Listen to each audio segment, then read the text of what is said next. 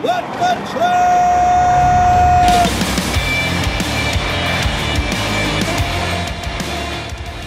You are listening to What the Truck. You ready to truck it? Welcome to your Nooner with Dooner back here in Chattanooga. Hope you all had a safe trip out to Cleveland or a safe trip back from Cleveland. It's a great trip. Got to see so many of you. I need to get out more often. It was a good time. Shaking lots of hands. But at every event, guys, we have a tradition when we do these things, and that's having the guests do a little cowbell off. So let's see how everyone played over at the Future of Supply Chain. Cowbell? Yeah, give me your cowbell. Yeah, here we go. Terrific. More cowbell. There you go. It's Kyler Ford at the beginning. There's Marcus Cooksey right there. Oh, there's Mustafa. Mustafa King strong. A lot of people reported hearing him while they were up on the stage. I think You're gonna. Bart There you from go. P44 thought he was getting gonged. Tyler Hughes over Okay, there, here we company go. called Here we go. Vision. Fantastic. Robert Haney. That's myself. Reed Loosed a lot. Sorry, on. guys. Yeah. Lost Hold on, I'll frequently do there. Reed, Evan sometimes Kelly. I feel like you're a deeply unserious person. Uh-oh. Yeah. There's Frank from Torque. What's that? No one's on that yet. FreightWaves TV and Cody from FreightWaves TV. Yeah, we gotta get a Coca-Cola. And of course from Coca-Cola, Rob For all Haddock. those shippers of choice and future shippers of choice. Look, I'm giving Best in Cowbell Show 2. The winner is, I'm giving it to Rob Haddock, man. He threw out to the Shipper of Choice. It's an award I give away. Coca-Cola was one of the Shipper of Choice winners, so hey, only fitting. Although I think for like just sheer violence of hitting the cowbell, it's going to go to Mustafa. Mustafa, you really brought all the energy towards that. Now, a quick topic that came up was turning the iPad. You guys go shopping anywhere, everyone's turning around. They want that tip. They want that 10, that 20, 25%. Someone brought up if lumpers should get tipped. Let's take a look at that right here. The community, I threw this one out them. Should we start tipping lumpers? J.L. Labbert says, saw it for the first time today. Not a fan. So he's actually seen this like live out in the wild. Actually, I guess some lumpers are looking to get tipped. Fraser Kinsey said he's throwing down the Uno Reverso card. Daniel Matthews says, I think lumper fees are 100% a scam. Simple as that. Mauricio Solano, I mean, national carriers like USPS in the U.S. getting tipped. I'm okay with that around Christmas. But private companies for cargo, what the F? What's next? Tipping the drone robot for bringing my food? Ramel Watley from Truck and Hustle. I saw him over in Cleveland. He said, tip culture is at an all-time high. It's not about service or good experience anymore. It's now an upsell. And I love to tip, but it's getting exhausting. Trent Charlton says, well, lumbers, why shouldn't drivers get tipped? They should turn the iPad around. Monica Thornton, personally, I'm tired of seeing every time I swipe a card, I got to pay. Steve Watson, depends on my mood, load and contribution to the load, not to mention how fast and clean the unload was to help my hours of service. Ed Mave said, hell no, truck drivers should get the tips though. And Donald says, I wouldn't put anything past Capstone. One more thing here. This was a big topic as I was walking around the floor over at the Future Supply Chain. We did a show on it, Yellow Goodbye. There was a big FreightWaves article, and it's a talk of the channel checks that are going on at Yellow. Craig Fuller tweeted this morning. He says channel checks suggest that the situation at Yellow is dire. Shippers that have historically been loyal to the company in difficult times are pulling freight. Labor situation is more challenging. In most downturns that impact LTL volumes, unemployment is higher and the union has less power. With labor winning so many concessions from employers, the Teamsters leadership feels pressure to stand their ground while Yellow's business deteriorates along with the freight market. Shippers pulling freight makes the situation far worse. And just to add to that a little bit, as I was walking through there, I won't name the executive, but one said to me the situation over at Yellow is an irreversible death spiral. So hope they can figure things out over there. On today's episode, we're going to be joined by JB Hunt's president, Shelley Simpson. She's going to talk about leading through a freight recession, the mission to create the most efficient trucking company in North America, learnings from million-mile drivers, and the keys to culture. We got Travelers' Craig Lanauer. He's going to break open the topic of carrier-to-carrier double brokering.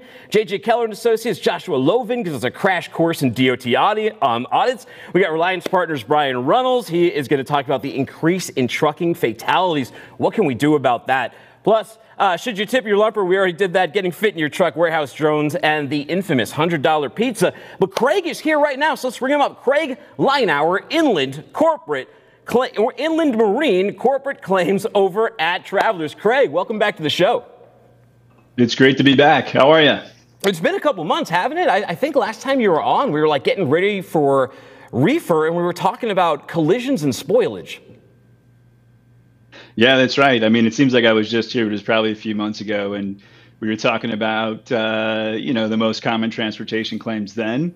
And I think I had mentioned that the most common are collision and breakage, but you're right. The biggest increase has been in spoilage claims to perishable cargo, which is up, as I mentioned then, about 30% year over year. So. Big topic over when I was in the Future Supply Chain in Cleveland. Big topic on What the Truck all the time, especially this year, has been double brokering, the increase in fraud that's going on. It sounds like it can get you in a whole lot of trouble. What is travelers, what do you guys see on this topic? Well, this is a really big topic right now for sure. And I know recently you heard from Elizabeth Simpkins on your show, and she's one of our underwriting officers. She was here to talk about carriers, shippers, and brokers and what they can do to protect themselves from double brokering. She also mentioned that double brokering usually happens when brokers and carriers lack capacity to handle shipments, and that was super informative stuff. But, in the loss and damage world where I work in corporate claim, we usually see double brokering in one of two ways. We either see broker to broker or carrier to carrier double brokering.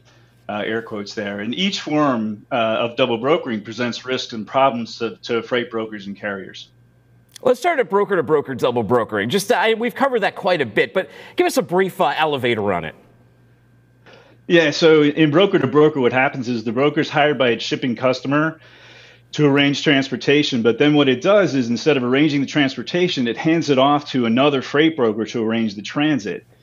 And this is done without the knowledge or the consent of the shipper. And so, this really creates some dangers and risks for the freight broker. The biggest risk to the freight broker is that there's usually a freight broker contract which prohibits double brokering. And when it's violated, the penalties for double brokering are assessed against the freight broker. And here's the rub. These penalties usually aren't covered by insurance. Also, when the freight broker doesn't vet the carrier themselves, but instead they give it to another broker, they can void their insurance coverage that's available to them as a freight broker. So really in one fell swoop, the freight broker in this type of double brokering can void its insurance coverage, and it can get hit with contractual penalties from its shipping customers. So it's not a great place to be. So aside from the threat of the contractual violation, there's also a big threat to communication. So there's a better chance that critical information like cargo special handling instructions, seal requirements, delivery deadlines, and that kind of thing are going to get miscommunicated when you introduce another broker into the mix.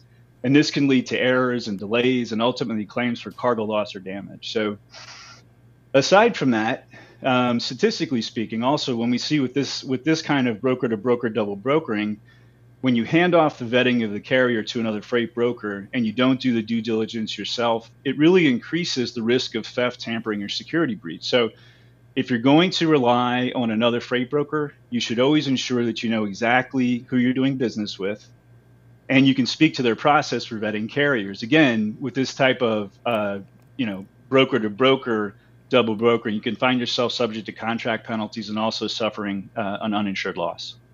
Craig, what if we cut out the middleman, right? Is there carrier to carrier double brokering too?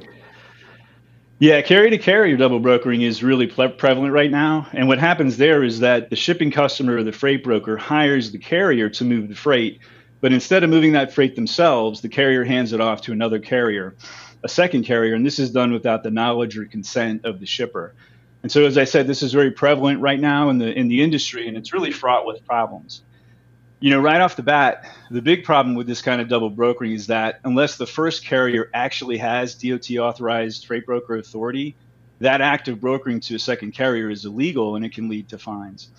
Additionally, much like the other kind of broker to broker double brokering, when you introduce a second carrier into the transportation chain, it can lead to miscommunications and breakdowns in communication around things like special handling instructions or specific security requirements, temp settings, that kind of thing. And this can increase the likelihood of damage or rejection at delivery. And then, when one carrier hands off to another, if that involves a physical transfer, then it's going to require additional handling potentially. And then when that occurs, that increases the likelihood of improper loading or unloading, and it increases the chances for unauthorized access or tampering to the cargo. And look, too often what happens in this kind of carrier to carrier brokering, double brokering, is that the carrier who's outsourcing the shipment doesn't confirm that the second carrier has sufficient insurance, or even that they have DOT authority to transport the commodity that's being hauled, the commodity in question. And so they really aren't conscious of the effect that double brokering has on their insurance or that of the freight broker who tendered the freight to them. So many times this simple act of double brokering can void all potential insurance coverage. So they're coming at you from all angles. You got the carrier double broker, you got the broker double broker going on over here. What can they do to protect themselves? What can the industry do about this? Well, listen, for the industry right now, this is certainly a big deal, and there's a lot at stake. Thieves are increasingly using sophisticated technology and AI to create elaborate theft schemes. Experts estimate that double brokering scams of this kind are costing the industry about $100 million annually right now. So it's a pretty big deal. And by the way, I should say that at Travelers, we have experts who can specifically speak to how to combat, fight against double brokering theft scams. And in fact, one of my colleagues, Scott Cornell, is going to be coming up on your show next month, I believe, to talk about exactly that. So you have that to look forward to. But in terms of your question about what can be done to safeguard against double brokering, it sort of depends on the parties, right? So if you're a broker, you should know exactly how your shipping contracts address double brokering. You should know that penalties for double brokering are not going to be covered by insurance. And in terms of insurance, you should understand how your liability and your contingent cargo policies respond to double brokering. And then, of course, where possible, you should always try to vet the motor carrier yourself, validate that they're authorized, licensed, and properly insured to haul the commodity. And then as a carrier, what you can do is you should recognize, again, right off the bat, that when you outsource a shipment to a second carrier without actually having DOT broker authority, it is illegal, which can result in fines that are not going to be covered by insurance, by the way. And then you can also double check your shipping paperwork at pickup, make sure that it reflects you as the carrier. And if you spot a strange party in the paperwork, you should probably reach out to your dispatcher. And then, as is the case with freight brokers, understand how your insurance covers double brokering in the event of a cargo loss. Do you have a scheduled driver or a scheduled vehicle policy? If that's the kind of policy you have, you probably don't have coverage in a double brokering scenario. Well, so what's the moral here in this awful double brokering story, Craig? Can you sum it up for us? Yeah, look, I would say if there's any moral, it's this. No matter what form double brokering takes, whether it's broker to broker or it's carrier to carrier, what it does is it introduces complexities into the chain of transportation. And these complexities impact communications. They reduce transparency and also accountability. So, and all of that together contributes to an increased risk of loss, damage, or theft of cargo. Well, hey, how do people learn more information about all this? I'm sure we got a lot of gears turning in people's brains who want to be safe around this stuff. Travelers.com. Travelers.com. Well, thank you so much. We learned a lot about what not to do with double brokering. I appreciate it. And, it's an issue that comes up every single time I talk to people. So, folks, I hope you paid attention. Take it easy, Craig. Thank you. Thanks, you too. Everybody. Meanwhile, the aquarium. Oh! She's not putting that back. Those weigh like 600 pounds. I don't know what his escape plan was after he landed on her, but I hope that lady's all right. Those are not. That's not a light animal. That's not a lap dog. That just fell on her. Might need some insurance for that one. Joshua Lovan, industry business advisor at JJ Keller and Associates, is here with us right now. Hey, Joshua, how you doing this morning or afternoon? I guess it's afternoon now. Doing great. Pleasure to be here. Really looking forward to it. What part of the world are you sitting in? I'm in Fort Smith, Arkansas. We're based in, obviously, J.J. Keller's based in Neenah, Wisconsin, but I'm a remote employee and based in Fort Smith, Arkansas. So. Oh, well, very, very cool. I got their big sign right behind me, and then I got a big backer after you coming on here, Shelly Simpson from JB Hunt. So this is going to be a very woo pig show. But for you, I got to ask you. DOT audits, right? Are DOT audits, actually, before we even get into increasing, in reference to them, what is the current state of affairs with DOT audits? You know, the pandemic, COVID-19, really kind of put the government behind the eight ball with social distancing, things like that. But coming off of the pandemic, The audits increased 54% in 2022 from 2021. So the fines and penalties, they were up 40% last year, year over year. And in 2022, for an example, there were 12,500 investigations. And kind of what I thought was really interesting with that is over half of all audits completed last year involved companies with fewer than 7 power units. So in a lot of those audits, man, they were collected. They were kind of site specific focused because there was an egregious safety problem like hours of service or hazmat. A lot of audits are triggered by like kind of headliner crashes. And so you don't have to be a large carrier to get audited, as we talked about. Over half of all audits involve trucking companies with less than 7 power units. So. Well, so that was during the pandemic. As we like 2023, do you have any data on are they increasing as we come out of the COVID pandemic? Yeah, we really feel like that they are increasing, and we'll get into why we really believe that here in a little bit. But yeah, in 2022 there were almost $26 million in fines collected. The average paid per settlement was it was only $7,100, but as you know, the real problems with getting fined by the government, it opens you up to potential civil litigation and nuclear trials, nuclear verdicts coming down the pike. But the top fines of 2022 were kind of what we normally kind of expect them. There were $790, almost $800,000 in CDL and hours of service fines.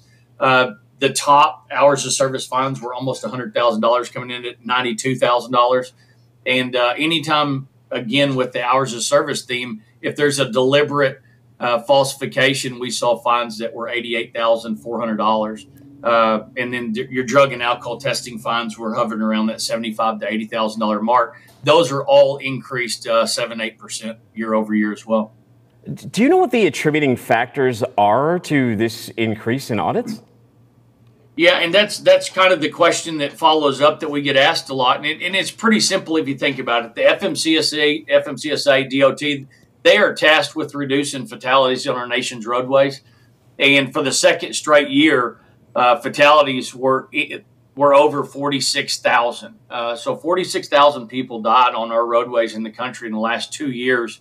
And if you compare that to the pre-pandemic, we're talking 2019 and before, the mileage death rate has increased 22%. I mean, you talk about a nasty number.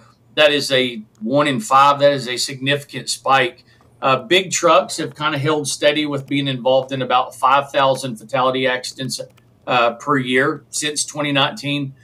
But again, the FMCSA is tasked. Their primary job is to eliminate fatality accidents on our roadways. And there has never been more innovative safety technology in tractors today than there ever has been. However, fatality accidents are still increasing double digits. So I think that's the predicate. That's the thing that's driving these audits, is that you've got to get control of these fatality accidents and just continue to go up. Well, how can I'm a fleet manager. I'm hearing this right now. I hear that the audits are up. I'm getting a little nervous. How can a carrier identify gaps in their safety program so they're prepared for such an audit? Yeah, that's a great question as well. I used to be the director of safety and security for a really large LTL company. We had 14,000 employees. And what we did to kind of figure out how to increase CSA metrics, things like that, is we started doing mock audits. And it was kind of horrific what we found initially at large distribution centers where there's maybe 400 or 500 people. Everybody kind of expects somebody else to do the job for them. And we saw a lot of drivers just get straight into a unit and drive off without even doing a walk around. So how can you catch a lot of these CSA based issues like no placards, unsecured trailer or unsecured cargo, marker lights may be out, things like that, if you don't even walk around a tractor, right? So the best way is to conduct self-audits and mock assessments. And listen, a lot of carriers don't have the bandwidth. We all wear many hats in the industry, me included. Risk management, safety, whether it's OSHA, EPA, or whatever, it's hard to stay on top of everything. So if you don't have the bandwidth or the industry knowledge, we always recommend partnering with a third partner like JJ Keller, that's obviously an optimal solution. What we do is, and what we encourage all carriers to do, is focus on digital records. If you're using shoeboxes and filing cabinets to put paperwork and receipts in, it's 2023. It's time to kind of catch on to the digital world. It makes things much more organized, easier to spot problems. And that's really important when you're talking about drug and alcohol files, the DQ testing, and all your maintenance and inspection files that go with that, and the mountain of paperwork associated with hours of service. So really, J.J. Keller and companies like us do assist customers with doing those mock inspections, and that's really the first step in identifying what kind of issues you may or may not have. Interesting. Well, you've given us a lot to think about. Do you have any closing thoughts for carriers on what they need to be mindful this year with this increase in audits? Yeah, that absolutely. I think we always say conducting mock audits, it all starts with that. If you're trying to build a culture of safety and you're trying to take safety seriously, you have to know what you don't know, right? So that all starts with a mock audit.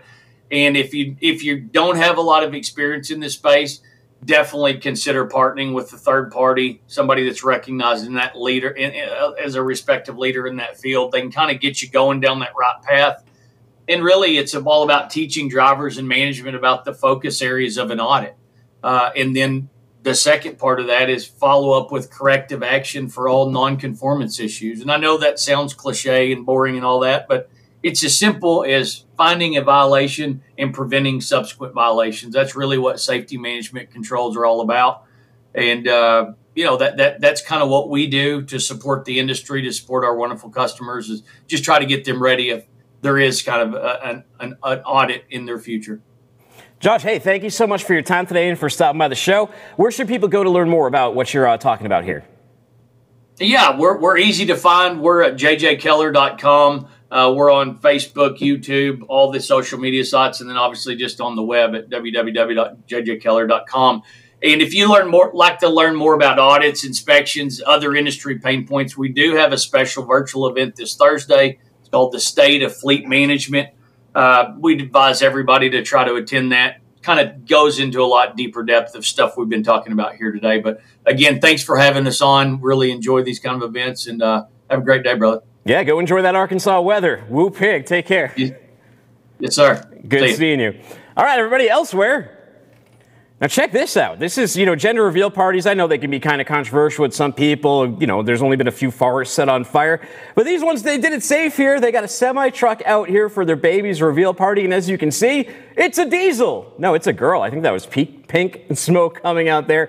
Who do you think picked that? You think the husband or the wife? Or do you think it was mutual? Maybe they're team drivers. What a way to announce your baby if you're a team driver. I like it. It's on brand. Shelly Simpson, president, J.B. Hunt Transportation Services, Inc., is here right now. Shelly, it's been too long. How are you? Oh, do we have our volume up? Somebody? Guys? Somebody? Talk to me. Good? Oh, we're good now. Hi, Shelly, we got you. How you doing?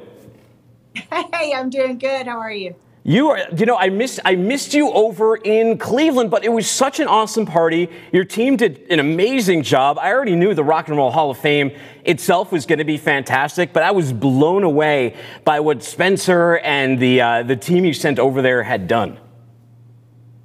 Well, they said it was a great party, and of course, I always hate missing those events, but Spencer went one way, I went the other direction, and really tried to get more accomplished. Well, you look like you were having an awesome time over at the Arkansas Trucking Association Truck Driving Championship. Tell me a little bit about that event. I know J.B. Hunt gets deeply involved with them, and it looked like a great time. We even have a few pictures. Yeah, so we went all week. We've been practicing. So our drivers came in last Sunday and spent the entire week. And you can see we've got our 3 award winners, super proud of their work. Philip, James, and Daryl all representing us. And actually, Philip's going to be able to go to national competition here coming up. And so we're really excited, taking first place, with James taking second and Daryl taking third in the sleeper category. So super excited. Always love to do that. So we had 25 drivers plus their families come in all week, spent some time. Oh, you get an opportunity to see our surprise guest, which was Mrs. Hunt. And so I got the opportunity to escort Mrs. Hunt to the drivers after they had spent, Monday, Tuesday, Wednesday, Thursday preparing. That afternoon, we spent some time with them. She told stories. Her stories are always so mesmerizing for all of us, just to sit and listen. And I always tell people, hey, get ready for a real treat. You just kind of want to sit there like you're at your grandmother's house hearing stories about, the good days and the today days and what's even brighter days ahead. So super excited to have Mrs. Hunt. And then we got straight to, there we go, we're at the National Truck Driving Championship. And so that's the day of the event. Spent time with drivers and their families. And then certainly that night got the opportunity to be at the award ceremony. So it's kind of an all-week thing for us at night, during the day, and certainly through the weekend. I think we were done Saturday about 9:30 at night. So a lot of fun. It's always a highlight for us, but it's just right here from our corporate campus, about 3 or 4 miles from us. So tons of fun.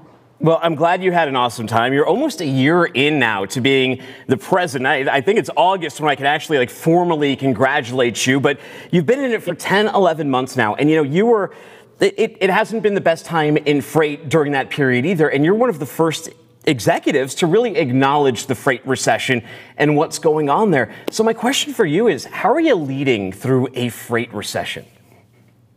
Well, I think it's really important to be out and present with our people first, our customers second, and certainly really the people that support us, our owners, shareholders, all of our vendors, just making sure everybody knows where we're at, what we're doing about that, and what our future looks like. And that's probably what we're most excited about, is the opportunity that lies in front of us for all of us. So we are a growth company. We want to continue to provide great services and create more value for our customers. For us, that allows us to be innovative and drive industry-leading growth and returns, and then we can reinvest back into our people, our technology, and our capacity. So that's important. I think one of the things that we've done that really happened for me, I've served on our executive leadership team for the past 16 years, and I remember very vividly the Great Recession, which was, very difficult in 2009 to predict what would happen and how we would conduct business that would take us, better over the long term. But I think we did a great job. And one of the things that Kirk Thompson, our then CEO, did was made sure that our people felt very safe through that process. We made a commitment then to do no layoffs, and that's the same thing we did when COVID hit, and it's the same thing we're doing now. And I think for us, it's, the freight recession is short-term in nature relative to being in business for 61 years, and we have to be mindful of our cost in the areas that we can really reduce costs we're working on, but we also have the big picture in mind, which is it's not a matter of if, but when we're going to come out of a freight recession. It's really important for us to be strong on behalf of our customers. And so we're coaching our people through that. What are the things that we can do that make us strong on the outcome of this? And one of the ways we want to do that is really one of our foundations, which we call people. People you trust. And so it's important. We've grown so much over the last 5 years that we have a lot of new people. And so when they hear people you trust, it's probably something that they, do a side eye to, because they haven't had enough experiences. But this experience right here gives us the greatest opportunity for us to build trust with our people. And we know one thing: if we take really great care of our people, they're going to take really great care of our customers, and ultimately that's going to take really great care of our shareholders. So we're focused on short term, what we can control, but we're going to work on the long term, which is the opportunity to create more value for our customers. Our people are really top priority for making sure that we do that. What do you think drives more innovation? Is it the good times when the war chest is overflowing, or is it the tougher times where innovation makes you really have to think and be smart and get efficient? Well, I think it can happen in both times, because if you think about, you have to be open to change. And so when things are kind of the same, or just what I would say more static, there's not a lot of reason for change. Through COVID, supply chain crisis, both customers and transportation providers had to think differently about how we would service our customers' needs, and also how, what's the best way to transport goods. So that was one way that we created a lot of innovation. But right now, we're having to think about innovation as well. And so how do we think about long term, how we help our customers? What are new ways and different ways that we can really become more efficient? I think, our mission statements to create the most efficient transportation network in North America right now is a great opportunity for us to do that. We've been sharing that supply chain costs are too high, including our own, and we're working on ways to be more efficient. We want to make sure that we can share that back to our customers. And so now we're kind of on the other side of that. When you think about how you create value, it's people, process, and technology that helps create that. And they always look for, do you have capacity? Do you have the right service at the right cost? During the supply chain crisis, they were mostly focused on capacity. Today, service is a given. They're very focused on cost. And so we have to be more innovative together on how we eliminate cost in the supply chain. So I think it happens anytime that there is, a real shift from a supply demand perspective in either direction. And you can certainly see innovation coming through right now. Now, let me ask you this. Are you a wartime president? Or are you a calm time president? You almost strike me as someone who's hybrid. You're very adaptable to the situation. Well, I do love, I love to think about the future. It doesn't bother me to be in what I would say an area of uncertainty if I can understand where we're headed. And so I get ignited and invigorated by our future, but more importantly, I get ignited about our people. And so for me, I want to be a great servant leader to our team, making sure that we are, thinking long term about our customers. I don't know what kind of leader I am, but I am people oriented. I am financially oriented. I've run P&Ls for a really long time. So that's important, for us to be healthy and sustainable for our customers long term. We have to make sure we do a good job with our profit and loss statement. But, people are really who make that happen. Have you had to amend your leadership style at all? Like, what are you learning from people? Are they easier in the good times? The people within your house, the people at JB Hunt, are they easier to manage in good times or in times when the market's a little bit more lean? And I think it's really, really cool. Something that you did there was you keep these championships and you keep these events going on. You're not removing things that would suddenly make people skittish. Well, that's core to our culture. So when you think about are we really going to cut back on every single thing that made us really great for 61 years? Thankfully, we are a financially strong organization, although we want to be much stronger. I think the things that root into our culture over the long term are things that we have to continue to be focused on. Having said that, we are mindful of the dollars and cents that we spend. And so, we might cut back a bit on, part of this part of the program or that part of the program, but the core of what we're doing, I think, is really important. When I think about leading a team, I think you just have to understand the circumstance the team is in and then how to largely motivate.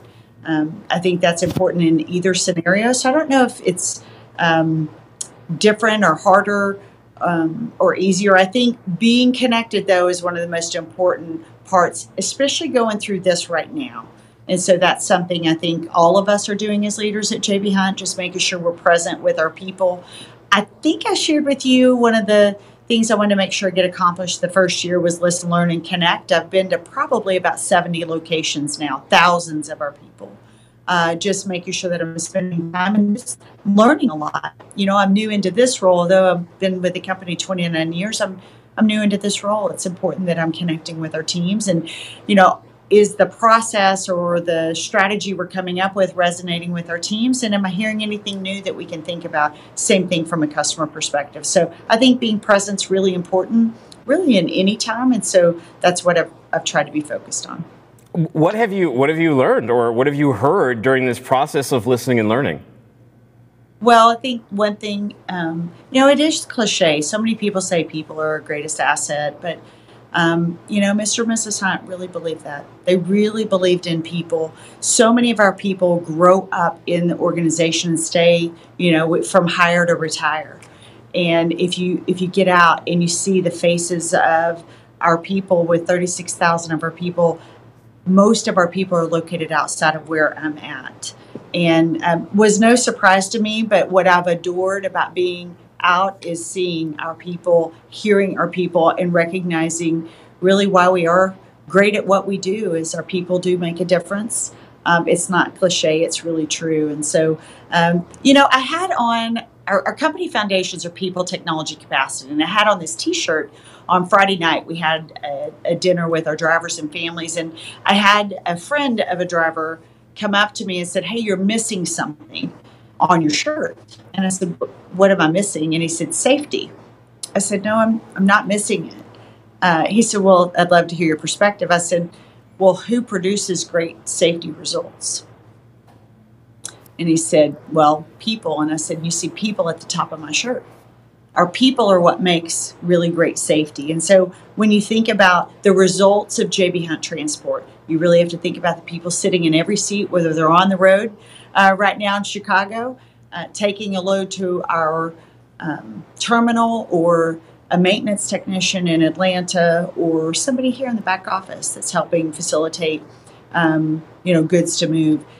Those are the people who are making a difference every single day. It's really true about a business. I don't care what business you're in. People do make a difference in how they feel, how valued they feel, how welcome and heard and safe and respected that they feel during these times. I think, to me, is the core. Were you on the phone with marketing right after that, and you're like, all right, we got to add safety to the bottom of the shirt? No, because people are safety. Yeah. That's it. People are safety. And so, without great people, you can have a mantra all you want, but you have to have great people. And certainly technology helps us. Technology's been innovative for us as we've moved to inward-facing cameras. With our drivers, that's a piece of technology, but our people have to embrace that and say, yeah, that's just one more step in creating an amazing safety culture. How did you get that across to the drivers? Some drivers, they don't like the inward camera. So how did you get your team comfortable with it? I know a lot of conversation that we've had so far has been centered on trust, and I imagine that's got to be part of it as well. Well, for sure. And, I think we have to listen a lot. And then we have to educate and make sure that we're staying in constant communication. So, I can't say every single person understood exactly what we were trying to get accomplished. So that was important to us, making sure that we share and listen to what our drivers' concerns are. But, when they know that we are focused on their safety and their well-being, as well as the motoring public, and they understand that technology can be an advantage for them personally, I think they understand we're not there to watch people 24/7. I think that's really important, that we really are trying to become, we want to eliminate all accidents. That would be the best of the best. And so anything that we can do to continue from a safety technology perspective to evaluate and then determine how that best fits into our business is something that we're going to be open to. And so I think when they hear from that perspective and we listen to them and allow them to see the technology for themselves, I think we have quite a few champions that are helping us through that process. Now, Spencer, Convoy, Uber Freight, they were on this show to make that big announcement a month, maybe it was 2 months ago. Everything's starting to blend together. But I was curious from you, because you mentioned it before, you mentioned your mission, right? To create the most efficient trucking company in America. How does this collaborative consortium fit into that? Well, I want to just do a little edit to what you said. Sure. It's actually the most efficient transportation network. So we could have said transportation company, and then we wouldn't be thinking about, everyone in that. But when we think about our mission, it really is going to be putting the greatest of minds together. That includes really our entire industry, to think about the waste that exists in the supply chain. And that's just one example of ways that we're trying to work more closely. It is a consortium, which means we want as many people really involved as possible. And so it's not a software we're trying to sell together, or it's not something that everyone can participate in. So that's shippers and carriers alike. So how can we bring the standards for our industry that really helps solve for a lot of the waste that exists? That's one of the examples that we're using that helps us with our overall mission. One thing I always appreciate, especially when I go on JB Hunt social media, is you honor your drivers, you honor your million milers. You have 3 million milers. You have 5. Actually, what is the most million miler you have at JB Hunt? We have 3 5-million-mile drivers. 3 5-million-mile. What do you learn from them, and what do they teach you about culture that you hope to internalize and spread out through the JB Hunt ecosystem? Well, they would tell you that safety is key in what they do. It's something that we don't just say, but we try to live. When you're in the cab of the truck, that becomes, the most important component for a driver to think about for themselves as well as everyone else. I love listening to our million mile drivers. They've been with the company for a long period of time. It takes anywhere from around 10 years, if you will, to achieve just 1 million miles. It's something that they know to wear with a badge of honor. And actually, when you achieve 4 million miles or 5 million miles, we actually put up a banner at our corporate campus. And the big light poles that typically you'll see in like a downtown area, you'll see those banners with their names. This is how special they are at 4 million and 5 million miles. They are so special that they get their banner placed at our corporate campus on a light pole, because that's how few 4 and 5 million mile drivers there are in the profession. And so, there are celebrities, but also they have a great voice for us to think about what we should be doing differently. And they become our safety culture champions. They really help us not only celebrate, but really ingrain that people you trust. From a safety perspective, they're really the ones that make that happen. So we're very proud of them. And, when you come to our corporate campus, we have a 1 million mile wall of fame. And those drivers get their names etched into that 1 million mile wall of fame. It's actually sitting right out in front of our 1 million mile auditorium. And so that's something we celebrate. We honor them, and we recognize it's harder to be in that 1 million mile club than what many will recognize or understand. It is, like the top of any profession. Very, very difficult. When you see a 5 million mile driver, whether that's at JB Hunt or somewhere else, you just have to sit back and think, those are the drivers that make you and me comfortable going down our nation's highways, that are really using the tips that we train them from a Smith system with safety, making sure that people are safe. As someone who is going minivan shopping after the show today with little kids, I very much appreciate that. Shelley, thank you so much for what your team does. I love going out to your events, and when you host them at ours, it's obvious that when you honor your million milers, you do anything internally, you throw just as good a party for your team. Great stuff. Good to hear about your leadership. People want to know more about JB Hunt. Where do I send them to? Very simple, jbhunt.com. Shelley, you're doing Lord's work out there. God bless you. Thank you so much for coming on the show today. Thanks so much. Take care. Take it easy. All right, we got one more guest over here in the bullpen. It's Brian Reynolds, VP of Safety over at Reliance Partners. Brian, it's been a minute. How you doing? Good, sir. How have you been? I have been fantastic. Just got my sea legs from being out in Cleveland, Lake Erie, all that kind of stuff out there. But now I'm back in good old Chattanooga. Yeah, I had to get my my flatland legs back underneath me because I spent a week in the mountains last week. So, yeah, I had to come back to reality. Yeah. I was out riding. There's a group of us that get together every year, and we go ride the mountains for a week. So it's same week every year, same group of guys. We come from all over, and it's a good break. But yeah, now we have to go back to work. So yeah. Yeah, and we have a pretty serious topic today, because we're talking about the increase in trucking fatalities over the last couple of years, and whether it's an operational or safety issue. So I got to ask you first, why is there an increase in fatalities, or how big is the increase? Well, I think the increase is a couple reasons behind it. One, just seeing a lot more aggressive driving out on the road right now. And, that stemmed, I don't know, a couple years ago, like when COVID was starting to wind down or people were starting to get more active, we saw a huge increase in vehicle traffic.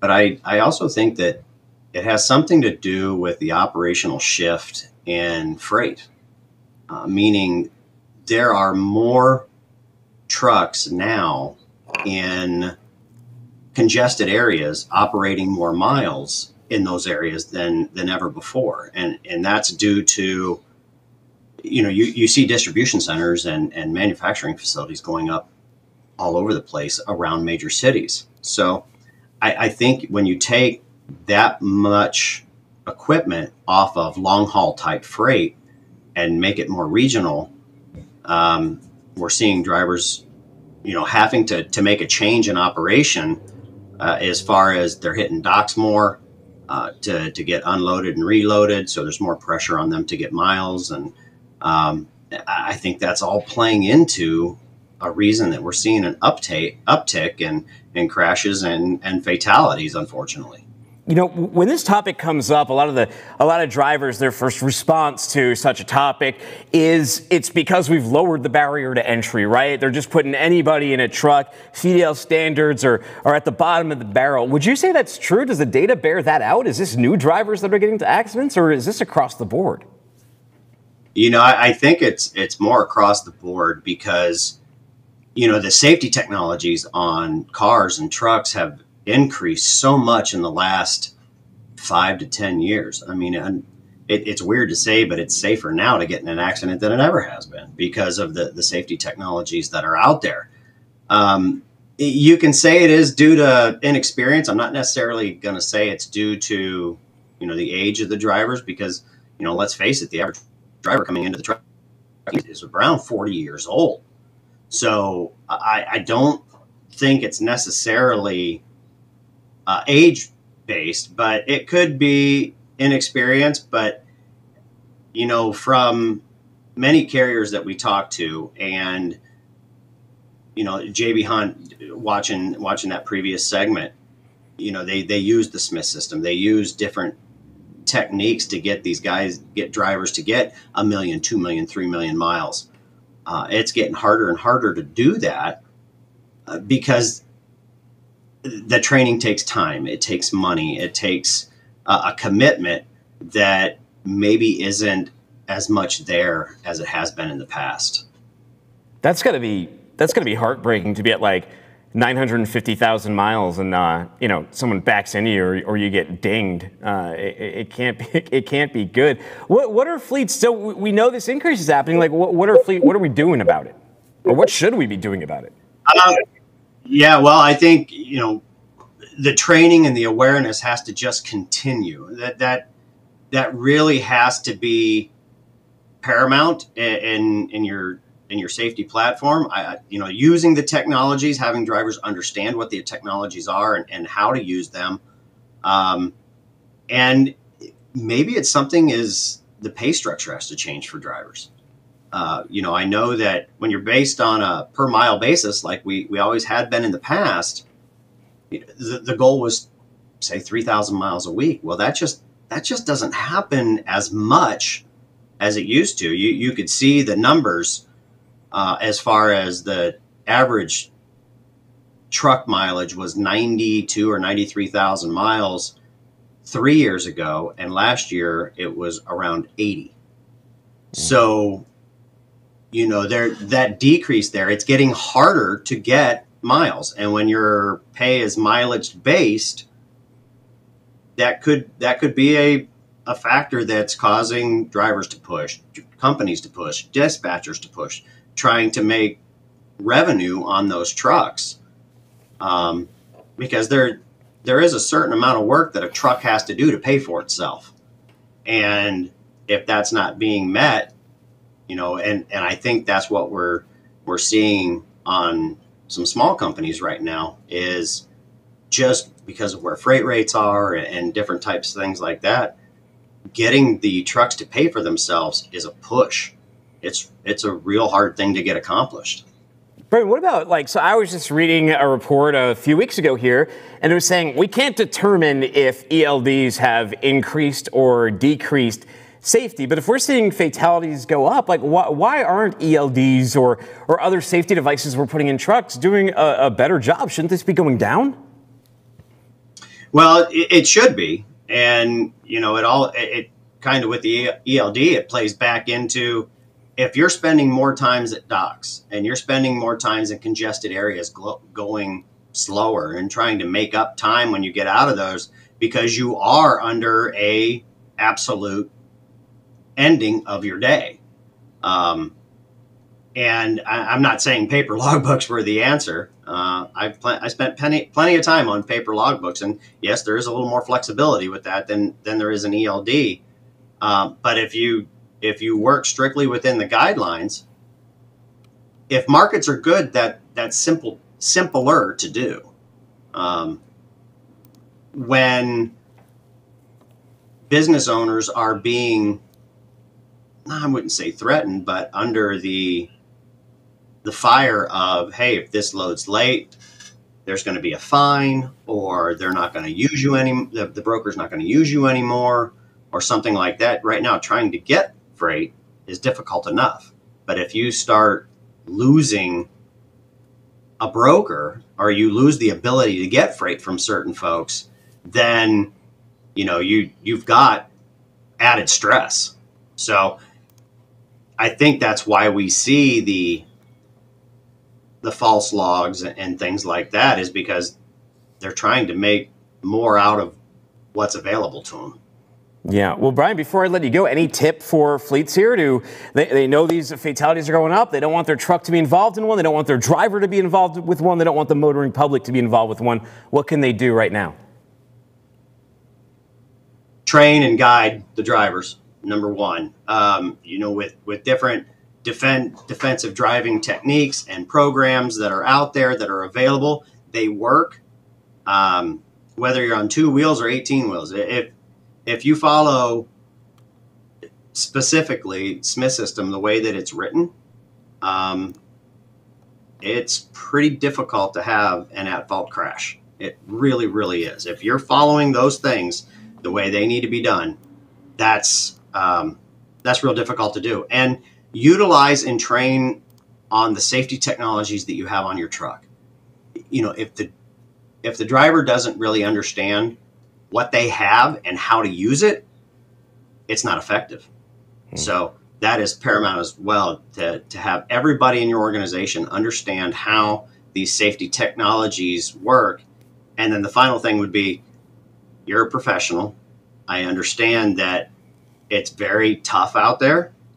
I've been out there, I know, but you are the professional, and you have to take a step back and take a breath, and you got to do what's right, because when there's a crash involving a big truck, it's always so much more devastating than a car running into another car. Yeah. Brian, hey, thank you so much for keeping us safe out here. I'll let you get back to nursing your saddle sores. I know you had that big bike ride. I'm sure you're doing fine back there. If you want to learn more in the meantime, where do I send them to?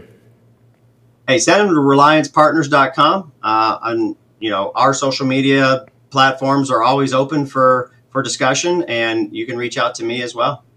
Brian, hey, thank you so much. Have a great day. Thanks, Dooner. Talk to you soon. Take it easy. All right, everybody, before I let you go, let's take a look at a little strap work over here. This is, usually these are, horrific. You're probably expecting these things to snap, but once in a while, I show a good one. And this one, and usually it's because they're so good, right? They're so satisfying to watch. This is one of these, a box being dropped on the back of that trailer there. In fact, Rob Carpenter, he says, these crane operators are like drivers. You got exceptional ones, good ones, bad ones, but for drivers, rate the pin work is more like it. I can't tell you the number of dray drivers that don't check and lock those chassis container pins. I don't think that happened here. This one looks textbook to me. Michelle Baker, she says, I would have never imagined a day when I would be glued to Rate the Strap Work videos. Priceless, and they tell such a story about this underappreciated skill and science. Wow, former director at the Disney Institute, Jeff Dixon, he's got nothing more to say other than precision, and Kelly Clemens says absolute perfection. I got to agree with all of those. Now, here's another video. This one comes out of Bob, who do we got here? Bob Kelly out of Fox 29. You ever been tempted to do this when you're stuck in traffic? This was on 95 back by Academy Road. You can see these idiot drivers right here. They realize they're stuck in too long a row of traffic, so they're just turning around, driving the wrong way, and heading towards the exit. Where are the cops? Where's the cops, man? That guy needs a ticket. All right, what else we got? Oh, cruise ship chaos. You guys like cruise ships at all? Check out what was going on here. These were passengers on a Royal Caribbean ship over in Florida. And we get the volume up on this too. I want to hear this chaos. Yeah, here we go. Passengers are struggling to stand on this ship, and as you can see, there's deck chairs like projectiles flying all over the place. That one stroller, thank God there wasn't a baby in it. It almost got crushed. Apparently, this was on the Independence of the Seas that occurred at port. They weren't even on the water yet. So imagine that thing, you get on your boat to go for your cruise, and next thing you know, grandma's luggage is flying across the pool. And as you can see here, people are just like, they're just trying to get to safety. I don't think people even have their rooms or are checked in yet, so you have them trying to use the railing to block them from the seawater, but that person, I think, just got a deck chair off their head. Incredible.